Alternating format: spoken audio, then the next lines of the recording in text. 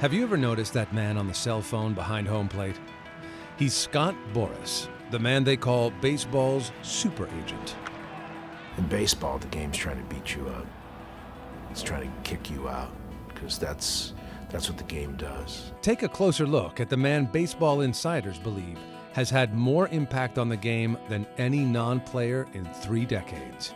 His level of preparation in packaging his clients is unparalleled among sports agents. Boras fights to get his clients what he believes they deserve, and usually wins. If you're trying to make the negotiation tough, you're not a very good negotiator. With Scott, the stakes are higher because the players are bigger, the money's bigger. Got it. He is the best, folks. Scott gets the most for his clients. It's eye-popping numbers. In the baseball business, whether you love him or hate him, Scott Boras is worth the hype.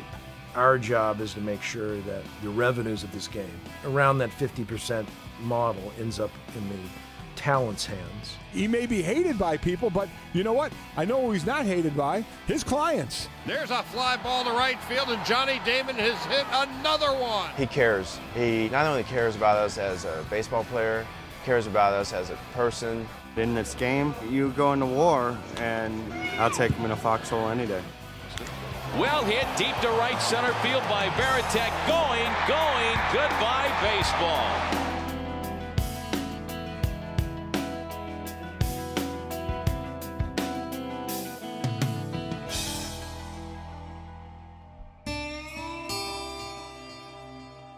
Scott Boras grew up in Elk Grove, California, 15 miles from Sacramento, doing chores on his parents' 800-acre farm.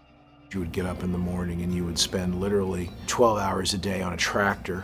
I loved to play baseball, and yet I had to spend time in the fields. But if you got your work done by 5 o'clock, you still got to go to the ballpark, get those 3 hours that you thought about all day long.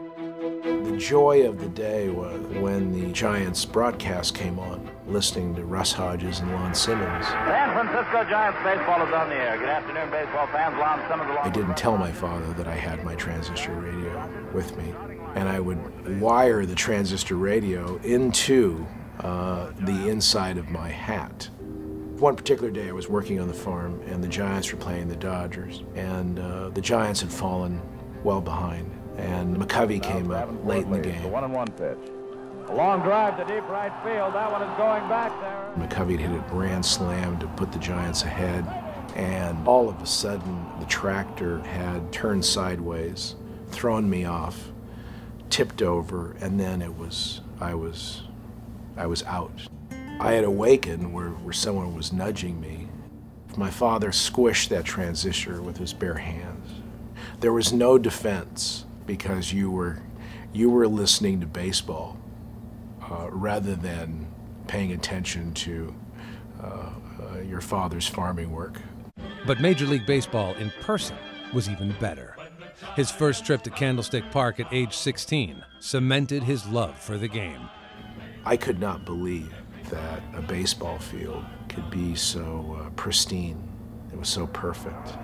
Watching Willie Mays, wow. My dream was well seated. I wanted to be able to help my family, but I didn't want to do it going back to the farm. Boras took the work ethic of the farm and applied it to playing baseball. Jerry Krasnick is an author and covers baseball for ESPN. He was driven, and the coach said to him, well, if you want to be a baseball player, you have to show up each day at a certain time, and if you want to play infield, I'll hit you ground balls, and we'll see what happens. And Boras just showed up every day. That's sort of the driven mindset that he had even as a young kid.